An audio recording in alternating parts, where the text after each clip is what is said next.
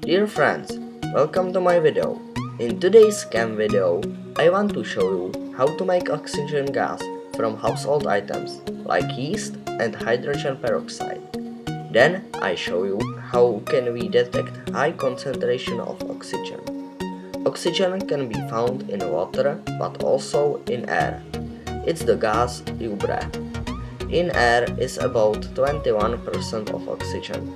But what happens if you have 100% of concentration? So let's find it out.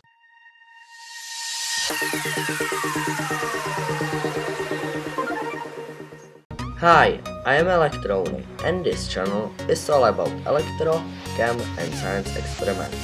Subscribe to this channel now if you don't want to miss any future video. For today's making oxygen, we need yeast, 3% concentrated hydrogen peroxide, jar and skewer.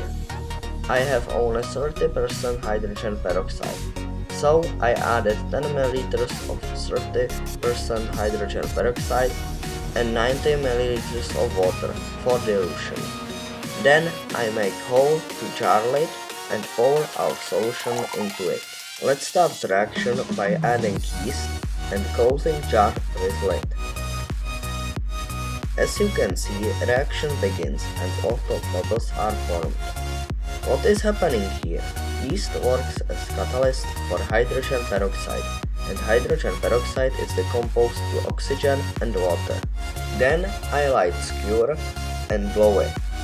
Then I push red glowing end into jar, and skewer catch again on fire. It's because oxygen is strong oxidizer, and high concentration can revive red hot ends. I hope you to enjoy this video, and if you want to see more, don't forget to like, share and subscribe, and I want to see you next time.